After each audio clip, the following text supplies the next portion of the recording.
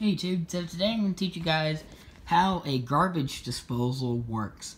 Now, popular to beliefs, they do not use a blade. No, there's no blades in a garbage disposal.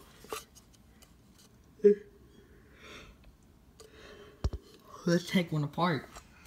So this is the top, this is the grinding chamber, this is the whole unit. It's on my bed, by the way, but see, grinding chamber and the motor. So, here's the motor. It's an induction motor. So, let's pop this apart. Yeah. So, if you look at it, here, there are no blades. What these are called lugs.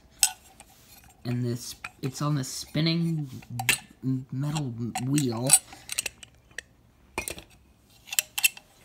And if you look up in here, it looks, there's something in there. This piece right here that I got my finger on is called the grind ring. It's not sharp. And these lugs here, it's like a hammer mill, sort of. This thing spins at 1725 RPM.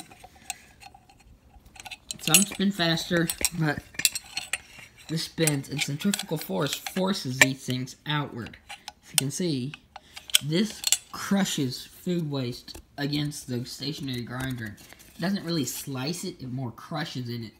It pulverizes it because the centrifugal force and action from the spinning motor forces these out, and this plate is kind of heavy, so it's kind of like inertia. I'm a little tired. It's got a fair amount of inertia that slings those outward.